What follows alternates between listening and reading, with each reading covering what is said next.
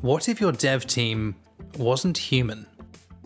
No meetings, no burnout, no arguing over whether dark mode is objectively better than light mode. It's not. A team of AI agents working around the clock to build software just for you. What could possibly go wrong? AI is already pretty amazing at helping with coding. Tools like Cursor, GitHub Copilot, and ChatGPT can write functions, fix bugs, or suggest better ways to write code. And sometimes it feels like magic. Here I'm asking Cursor to make a clone of Snake in HTML, CSS, and JavaScript. I've sped up the footage, and it did take a second prompt of, "That's just a game over screen, I can't play the game." But this completely blows my mind. It tries again, and it pretty much nails the brief. We have a working Snake game, and it only took 2 prompts. So, we're done, right? Not exactly. Let's up the complexity. For example, we could ask to make it 3D. That's not right. A few more prompts, some bug fixing, dealing with a cause issue. And we pretty much get what we asked for. Is it impressive? Absolutely. But is it any good? Not really. The game certainly isn't particularly high quality. We could keep going back and forth, asking for improvements. I even had another go with a detailed specification, and whilst it did result in an arguably better codebase, it still required many additional prompts and really didn't end up much better. I'm not going to go through the code, but I'll link out to a Git repository with everything in it if anyone wants to take a look or have a go. Honestly, it's pretty broken. But this all leads to the question, if AI is so good at coding, why is it so bad at software development? And can we make it do better? Well, here's the thing. Software development isn't just writing code. It's not one big job, it's actually a bunch of smaller jobs, all working together to build something that works, solves a problem, and makes sense to the people using it. And that's why most software teams don't look like one person writing all the code in a basement. They're teams of specialists. Each person has a different job, different responsibilities, and they all rely on each other to make things happen. So, how do teams build software? You've got the product owner, the one who decides what the team should build in the first place. The project manager, who makes sure the team's not accidentally building 3 different versions of the same thing, and generally keeps things on track. Developers to write the code. Testers to make sure it works. Designers to make it look and feel good. And DevOps to get it out to the world so people can actually use it.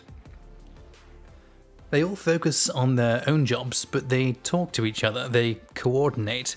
If a tester finds a bug, they'll tell the developer. If a feature is confusing, the designer reworks it. It's a lot of people doing small, specialized things that add up to one working product. And maybe that's the key. Software teams work because no one's trying to do everything all by themselves. But when we give a single AI a complex task like, build me a 3D Snake game, we're asking it to do everything by itself. No wonder it struggles. So, if we want AI to be better at software development, maybe we shouldn't ask it to do everything all at once. Maybe we should build a team, just like we do with people. That's where AI agents come in. They're not a new idea, they've been around for a while. Virtual assistants, chatbots, automated trading bots, all kinds of AI agents are already out there doing their thing. At the simplest level, an AI agent is an AI with a specific job to do.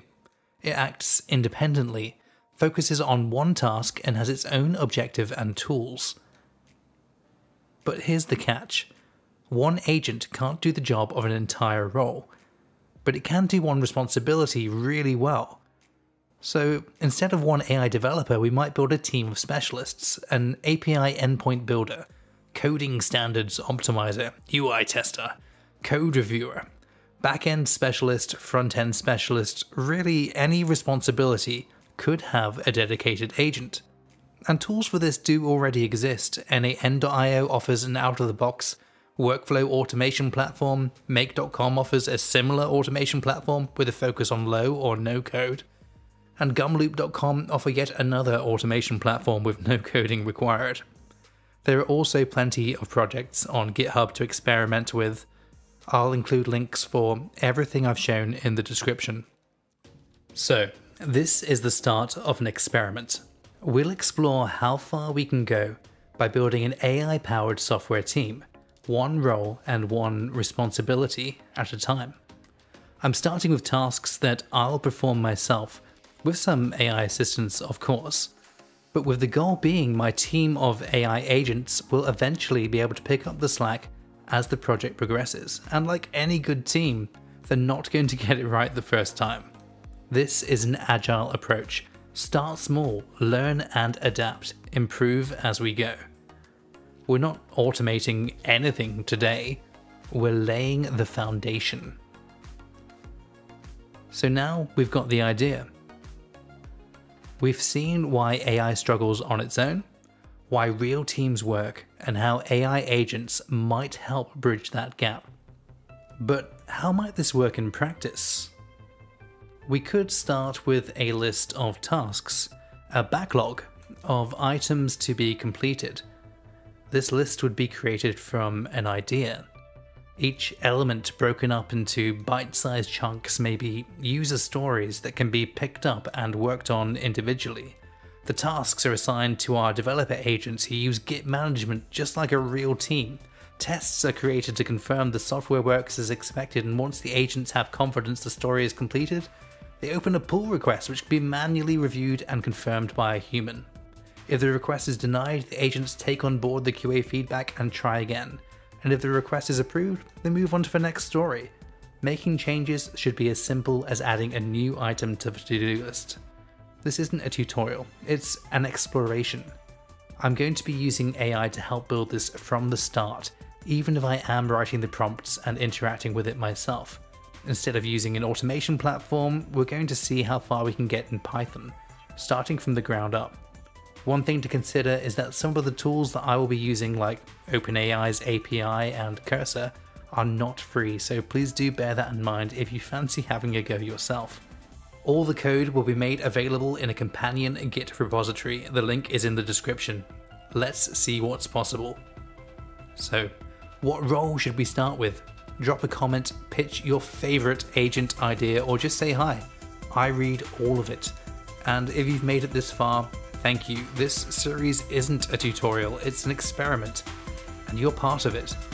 Subscribe if you want to see where it goes, because we're just getting started.